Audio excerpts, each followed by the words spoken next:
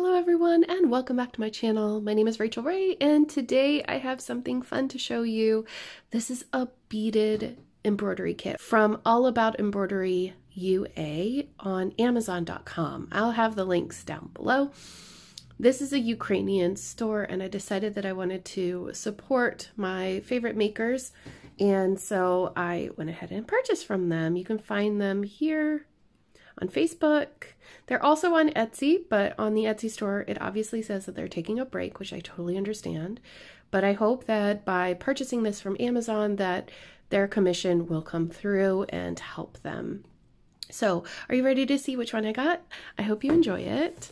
This is a Fractal kit. It was the one that I liked the most from the website. So it looks like, ooh, so we've got a silk canvas. Look at that. And we've got our beads. I'm going to look at those in just a moment. Let me get the plastic off and I'll show you up close. All right, have a look at those colors. Isn't it beautiful? So this is the kind of kit where, well, one, I'm probably going to need to do some ironing because it's a little bent, but that's all right. This is the kit where you just take a strand and you bead it. So you're going to be doing one line at a time of a certain color, and I think that this will be really relaxing to do compared to the other beaded cross stitch kit that I have, which is nothing but confetti, and it is a little bit difficult to do. So this design is gorgeous. I love it. I like the feel of it as well. I had been eyeing these sorts of beaded cross stitch kits for a long time, but because of what's happening in the world right now, I finally decided to pull the plug. I think that this cost me about $50 US, and that's because these beads, these are really, really good quality beads. I believe that they're called check beads. Let me just double check that box. It says it on the top. Check beads, sorry, I can't say that. Preciosa Ornella. Let me show you those colors. Oh, and they're so pretty. So as you can see here, it gives you instructions for how to work the beads. You come up through the bottom, attach your bead, and then go back down, then go up and down and up and down, and that's going to secure it. It's also known as the back stitch. Here we have the legend, so 14 colors. There's no scroll frame, but you should probably use a scroll frame. Do not use round hoops to avoid damaging the printed area. So work in hand or work with a scroll frame is the best idea. So this is a 41 by 41 centimeter kit. And in here they have Madeira floss. This is a clear floss. I don't know if it'll focus very well. And they've also given us a beading needle. Beading needles are exceptionally sharp. Please, please, please be careful.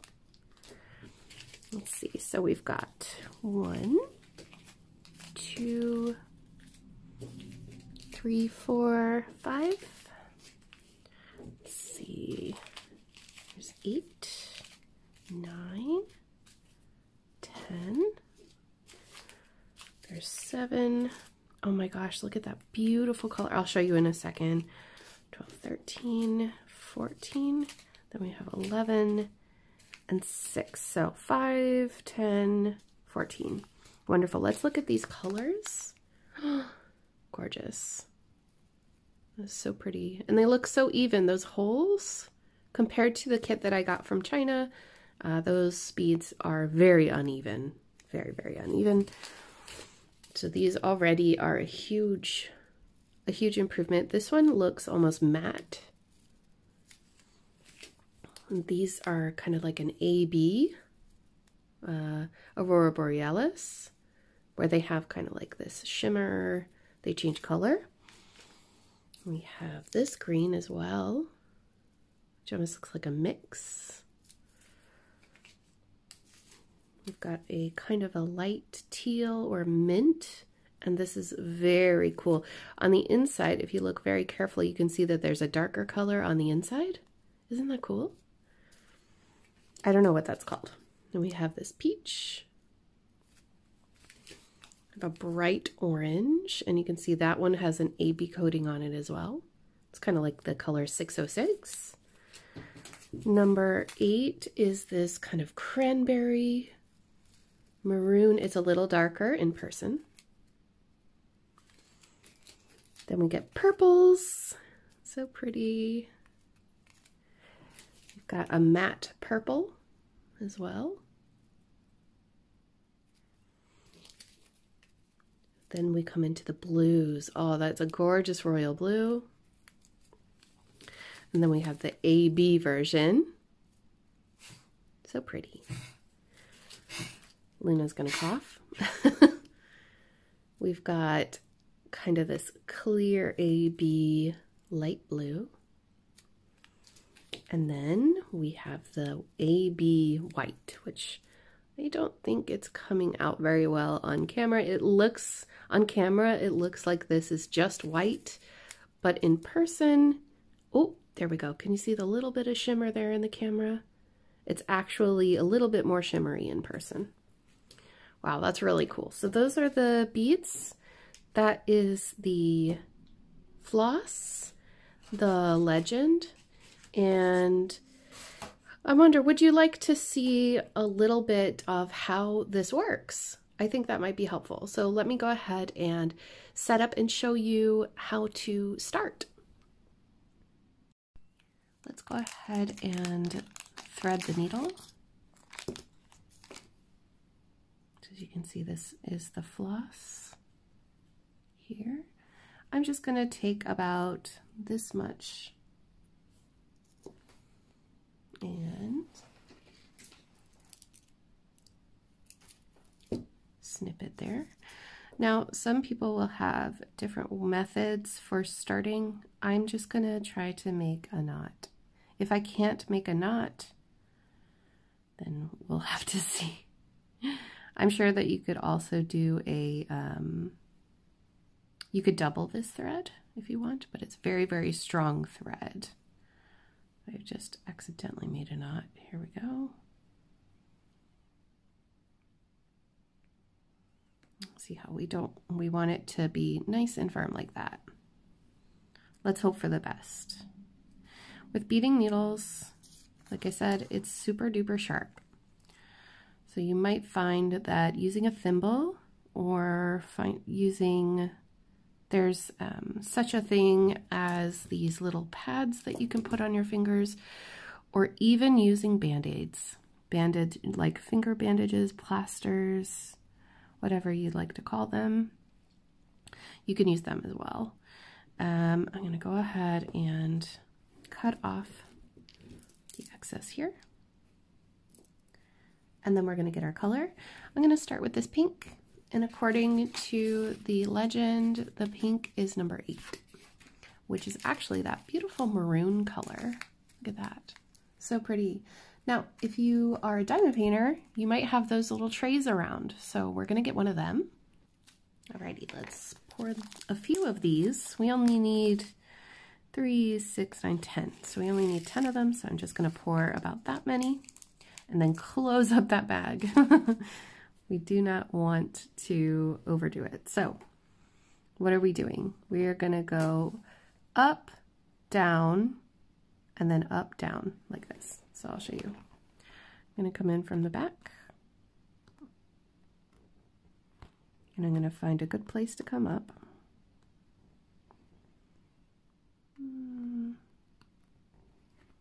Ooh, yes, that is very sharp. Okay. So we've come up. Grab a bead from your tray. I hope you can see at least a little bit here. There we go. And then we're going to go down between the two, right here.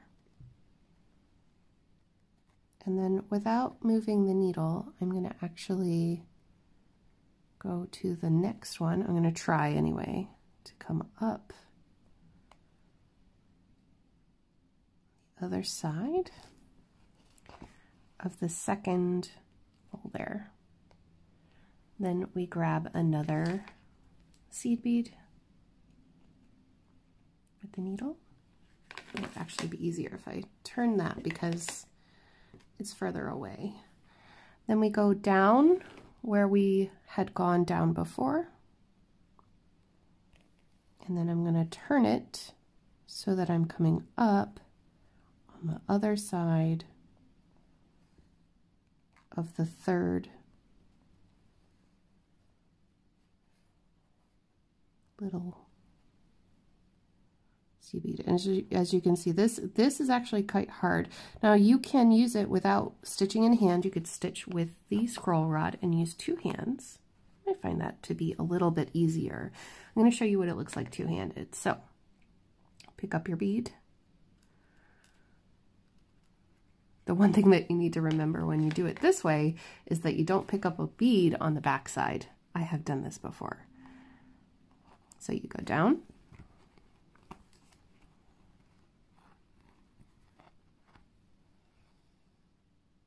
Then you come up. Remember, we're going to go on the furthest side of the next symbol and try to get it as center as possible. And then pick up your bead. And this is how we do beaded cross stitch. I'm going to go ahead and use the same hand because I am right-handed and it's much faster for me to just use the same hand, especially with something so intricate. But do you see the effect is just divine. I've always wanted one like this kind of partial kit that has just long lines of beads. I think that it's going to look amazing. And I think that it would be nice and easy to zone out, to listen to podcasts or other YouTubers or, you know, do whatever it is that you want to do where you don't need to be paying attention to a chart or, you know, anything like that. But so far, this is fantastic. I really like this fabric. It's sturdy. It's not silky. I thought that it was going to be silky, but it's actually kind of a mixture.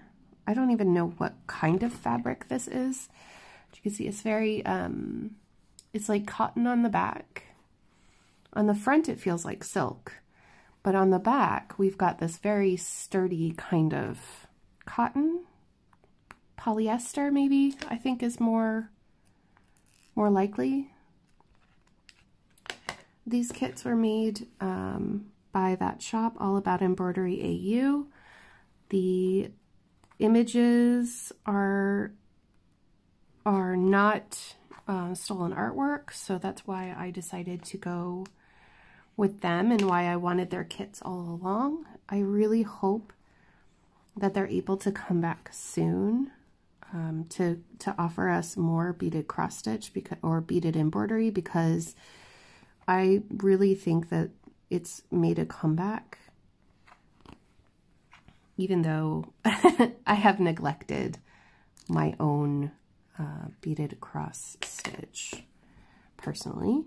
Now, how are we going to end this thread? Let's see how it looks. So pretty. It could be straighter, but just for the purposes of demonstration, I really don't think that they need to be straight lines because they're all wavy anyway, right? We're going to go to the back side.